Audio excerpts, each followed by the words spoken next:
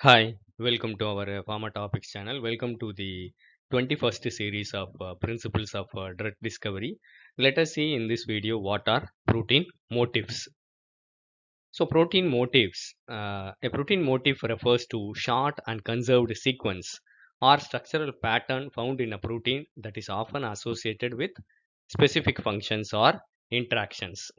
Motifs can occur at various levels of protein structure, including primary, secondary, that is alpha helices, beta sheets, tertiary, 3D fold, and quaternary structures, that is protein-protein complex structures. The motifs play an essential role in protein function, regulation, and interactions. In short, motifs are super secondary structures. Classification of motifs. One is sequence motifs.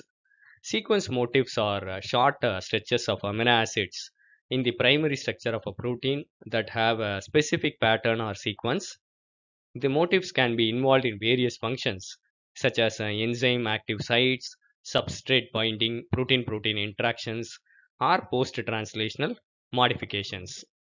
Examples of the sequence motifs include ATP binding motif in kinases, the N-glycosylation motif, and Sh3 binding motif. Let us see the ATP binding motif first.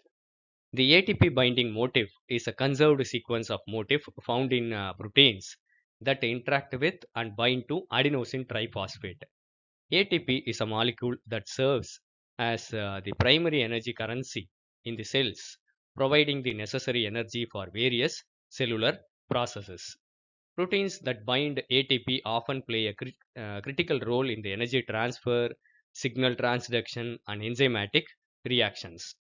The motif contains conserved amino acid residues that are crucial for coordinating and stabilizing the binding of ATP. One of the most well-known ATP binding motifs is P-loop or Walker A motif. Let us see what is ATP binding motif P-loop. The P-loop motif is named after the conserved proline residue and forms a loop structure in the protein. It has consensus sequence that is JKTS, that is where X represents any amino acid. After G, any amino acid can come, and there will be T and S, either threonine or serine. The P-loop motif is found in various proteins, including GTPases, ATPases, helicases. These are the proteins which use ATP binding and hydrolysis to carry out specific functions such as phosphorylation of the substrates, cellular signaling, and DNA, RNA unwinding during replication and transcription. Let us say Walker A motif. This is also a P-loop motif, as highly conserved sequence motif found in wide range of proteins that interact with the ATP molecules and GTP molecules. Proteins containing Walker A motif are found in various cellular processes such as protein kinases, phosphorylation of substances which use ATP, ATPases. They hydrolyze the ATP to perform mechanical work of transport functions, GTPases, which regulates the cellular signaling, and helicases, which unwind the nucleic acids during replication and transcription. Next is N-glycosylation motif, which is also a sequence motif. The N-glycosylation motif, it is also known as N-glycosylation sequence, is a specific amino acid sequence that signals for addition of carbohydrate, that is glycan moiety, to the amide nitrogen atom of asparagine residue in a protein. N-glycosylation is a common post-translational modification that plays essential roles in protein folding, stability, cellular localization, and interactions with other molecules. The N-glycosylation motifs have the following consensus sequence: asparagine followed by X, that is any amino acid, followed by serine and threonine. Dysregulation of N-glycosylation can lead to a variety of disorders such as congenital disorders of glycosylation, and some cancers. Next is Sh3 motif. The Sh3 binding motif, also known as proline rich motif. It is a short amino acid sequence that is recognized and bound by SRC homology domain of certain proteins. The Sh3 domain is a conserved protein domain found in variety of proteins for signaling proteins. It mediates protein-protein interactions. They regulate the cell proliferation, differentiation, and migration by interacting with the proline-rich motifs in various target proteins. Next is structural motifs. Structural motifs are patterns or arrangements of secondary structural elements such as alpha helices, beta strands, and forms recurring and recognizable motifs in the protein 3D structure. These motifs are often involved in protein stability, ligand binding, or protein-protein interactions. Examples of structural motifs include helix turn helix motif and DNA binding proteins, the beta hairpin motif, and the zinc finger motif, which contains a coordination site for the zinc ion. Let us see helix turn helix motif. The helix turn helix motif is a common structural motif found in the DNA binding proteins. It's a fundamental element of transcription factors and other regulatory proteins involved in gene expression and DNA interaction. The HTH motif is widespread in biological world and plays a crucial role in cellular processes, including gene regulation, DNA repair, and DNA protein interactions.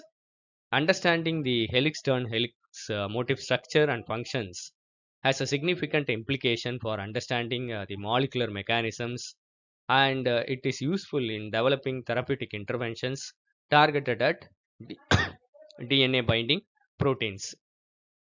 Next is beta hairpin motif.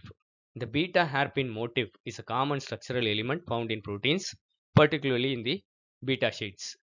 Beta sheets are secondary structure proteins where beta strands or beta sheets are arranged side by side, forming extended flat structures.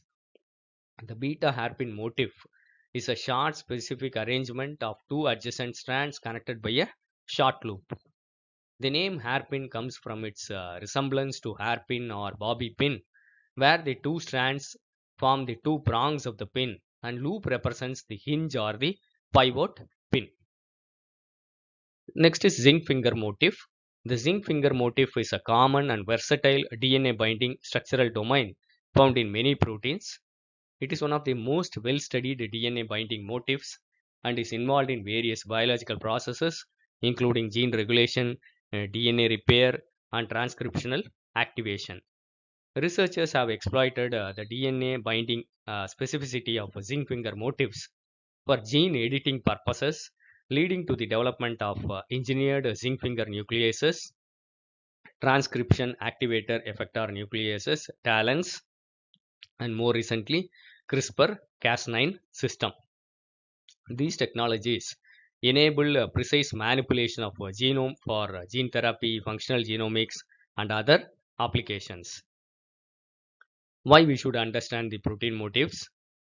These are essential in understanding the protein structure and function. They provide insights into the roles of specific regions in proteins and often serve as key determinants of proteins' biological activity. Motifs can be identified using bioinformatic tools and databases, and their presence in proteins can provide valuable information for predicting the protein function, studying protein-protein interactions, and designing experiments to investigate the protein behavior. Motifs are also significant in the evolutionary studies, as conserved motifs in proteins across different species suggest functional importance and evolutionary conservation. Studying the protein motifs has contributed to the understanding of protein structure function relationships and has enabled the discovery of new therapeutic targets and development of novel drugs and treatments. So, it's a very short information of protein motifs. I hope it will be useful for you. Thank you for listening. Happy learning. Kindly share this to more of your friends. Kindly subscribe to our Pharma Topics channel. If you like this video, kindly press the like button. Go through all the series and score well in your Principles of Drug Discovery exams. Thank you.